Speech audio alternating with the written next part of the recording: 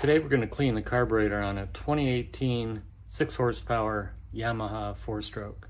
Let's take a look at what's ahead of us. So with the cover removed, let's look at what needs to be disconnected to get this carburetor out. So we've got the main throttle body connector, and this has a rubber cap. And the rubber cap, if you put it on to its full length, it goes right up and touches. So you've got kind of an automatic marker where that goes. We've got the choke lever, and this will just pop out down below, pop right out. So that one's easy. We have a hose here, and we have a hose back there with just spring clips holding them on. And then inside the air box, well, we've got 2 screws holding the carburetor on as well as the air box. And this one is easy to see, and this one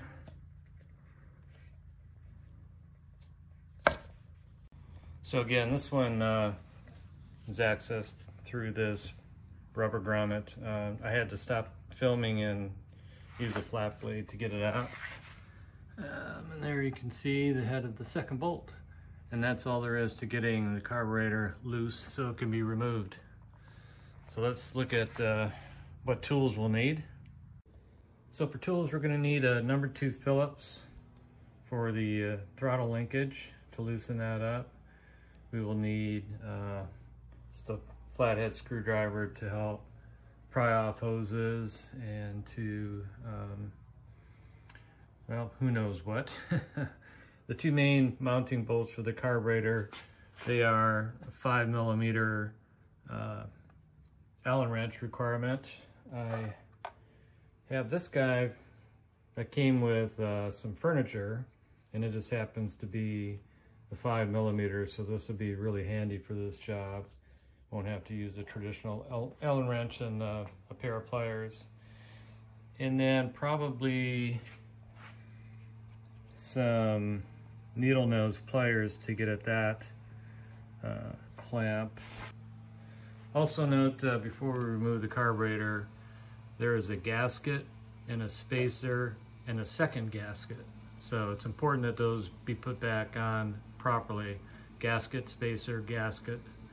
All right, let's get started. Oh yeah, one other thing. We'll need the flat blade to screw this out. This will allow us to drain the gas out of the carb. Oh yeah, another oh yeah. Then at the front of the motor, make sure you've got the fuel shut-off in the shut-off position. Fuel selector switch, I should say. So with the fuel selector switch in the off position, the first thing I'm going to do is drain the float bowl. I've got some absorbent pads designed for the absorption of petroleum products. Right there. And you can see the fuel coming out. So I'm taking out the first spring hose clamp. And when they're off, you can move them. There's always a little ridge that helps the hose seal to the device, and you can squeeze these guys really tight and then get them over that ridge, get them out of the way. Notice that I've shut the fuel drain valve. All of that fuel absorbed in the top layer of this absorbent material. I like to grab a little video of, so we can see some spacing here and the relative position. Again, that position is the exact length of where that rubber thimble goes back on, so that will be a good approximate place for that to be. Next, we'll loosen this screw and remove the lever. So I found that I wasn't able to pull the rod out even with full extension here, so I took a flat blade screwdriver and very carefully pried up the lever. It just snaps in right there. And now we can just take that all the way out. I'd like to snap some photos along the way so I can remember orientation. So let's take this hose off. I did get a little, actually I'm doing this for the camera, I just took it off just before this and I did get fuel out. So again, make sure to keep some absorbent material below your carb. All right, next we'll get the inner fuel line. There we go. Get this guy off. So rather than try to get that spring clamp off, I'm going to pull the carburetor first and then we'll take it off after the carburetor is removed.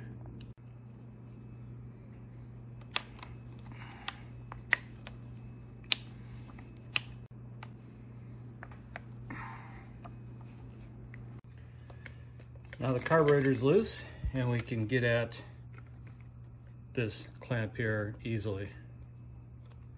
So now with that second hose off, we are completely loose. And again, make sure you've got gasket, spacer, gasket on this side. And then here in the air box, it's fallen down there. That's an O-ring that goes right here in the opening of the air box. So next we want to remove the jets and clean them.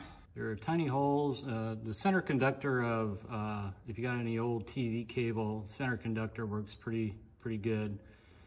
But just see if you can see daylight through. If there's anything in them at all, clean it out and then give them a shot with carburetor cleaner. This one came from right there. So we gotta pull this guy out, take the float bowl off. Next, we're gonna remove the bottom of the float bowl. One fastener's out. Now we're gonna take this one out. So here, the bottom of the float bowl is removed. One thing when you have this off, this is the fuel drain, kind of a needle valve, kind of a plug, but it actually drains out that hole. So when you back that off to drain your bowl, make sure that you're catching the fuel coming out this side. There's a little spring right on the end. I should have got a video before I took it off. It's actually sitting in right about there. You can barely see it. But notice this is knurled on one end. You want to move it towards the knurl. You don't want to drag that knurl through the little strong backs here. So the main jet takes a flat blade, but it's really skinny. I had to sacrifice an old screwdriver and make the blade even thinner. The good news, I think I found my problem. There is no daylight coming through here. This comes from here. So now the main jet, you can see the light coming through. Pretty small orifice, but we couldn't see daylight when we started. Obviously some fuel was getting through, but oh yeah, and I like to wear gloves working with brake cleaner because it's really tough on your hands and it's not real friendly to latex either. So here's the spring assist on the float bowl, and I found that the easiest way to get this on is to put this little square bend around the carburetor body, put it on the end of the pin, and then very carefully wind it around. And there is a, hardly see it, but there's a little nub, and then the spring goes inside that nub. That's basically the only thing that keeps it from going side to side.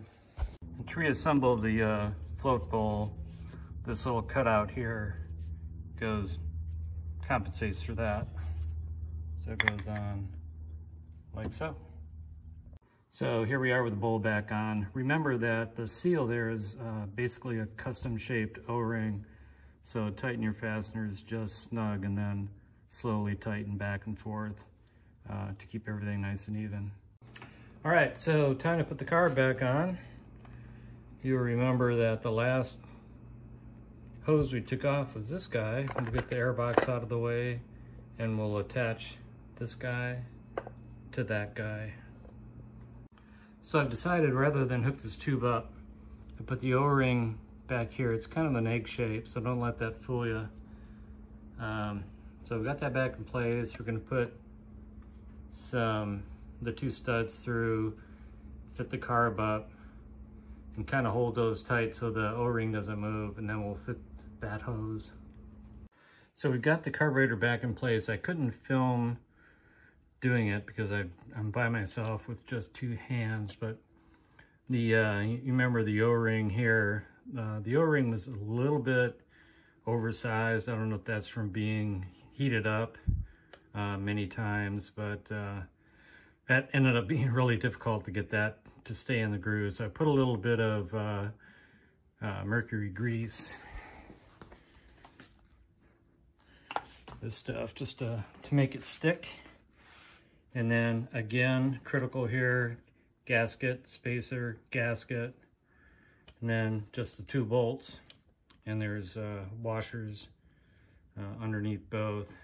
So I did, as I was doing all this, I did connect this hose back here and got the spring clamp up on it. So next we'll put this guy back on and start connecting the linkage. So the main fuel line.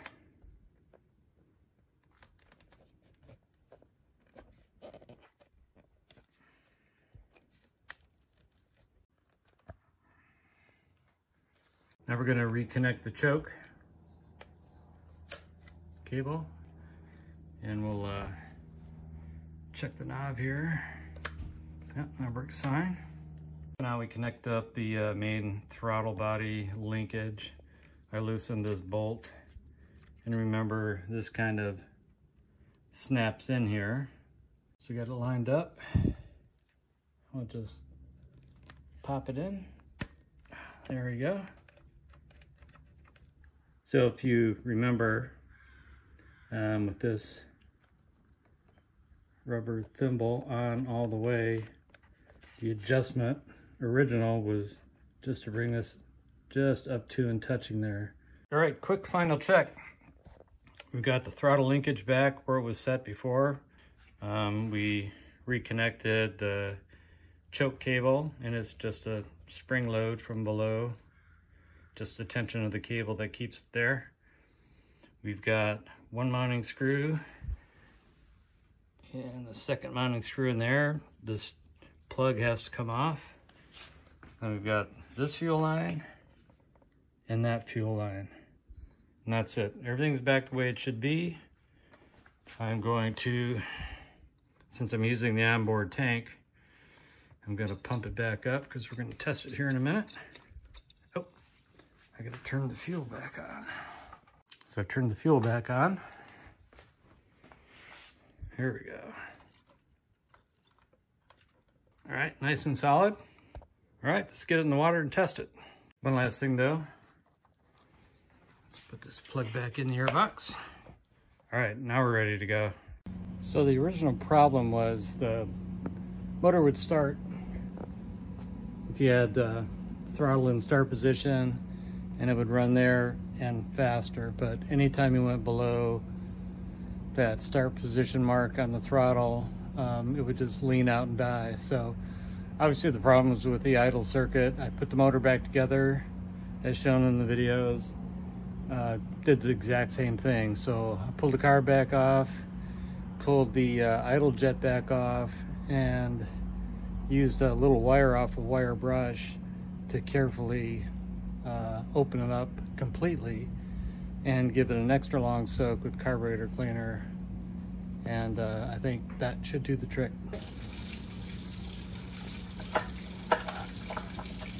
Here we go.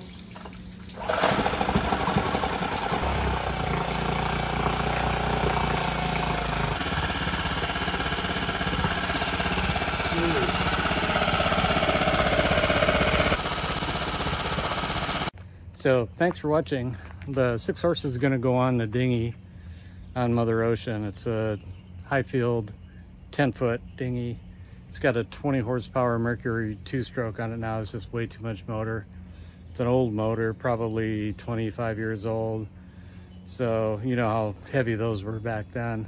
It's just not much fun to manhandle that motor. So this new 2018, fairly new. Yamaha 6-horse 4-stroke should do the job. All right, thanks for watching.